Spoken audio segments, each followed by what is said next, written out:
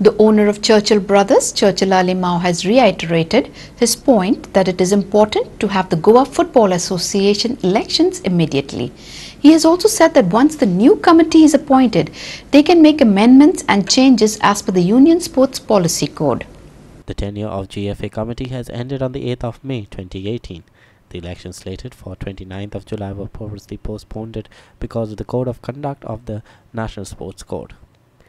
The GFA president Elvis Gomes had said that present body wants to have the election, but firstly it needs to make changes in the sports code that is directed to the Union Sports Constitution before holding the elections. The GFA bylaws book constitution tatun clearly borela after 4 years in the last week of July anybody holds a position shall dissolve the committee and fresh election should be held.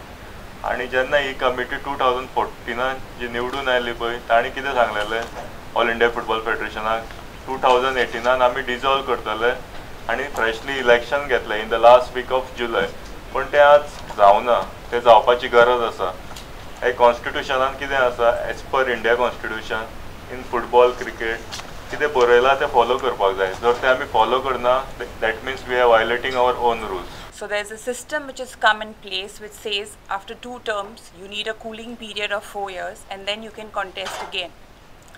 So taking all this into account, but just you are going to bar somebody because of his age, and that too not he has come to that age, but you are going to buy time, and you are going to buy time and you are going to misguide the people. GFA is not a body which belongs to a particular family or which is self-centric. It's a body which belongs to Goa. It's a body which belongs to Goans. It's a body which belongs to sports development. So I don't think that you have to misuse the power and misuse it in a manner that you deprive somebody from contesting an election. I understand tomorrow there is an EGM and there is an AGM.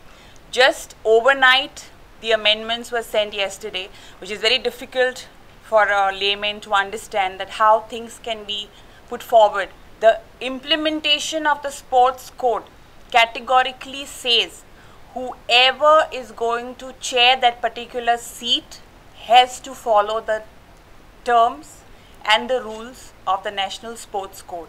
So it's just not about the present sitting president or tomorrow's president.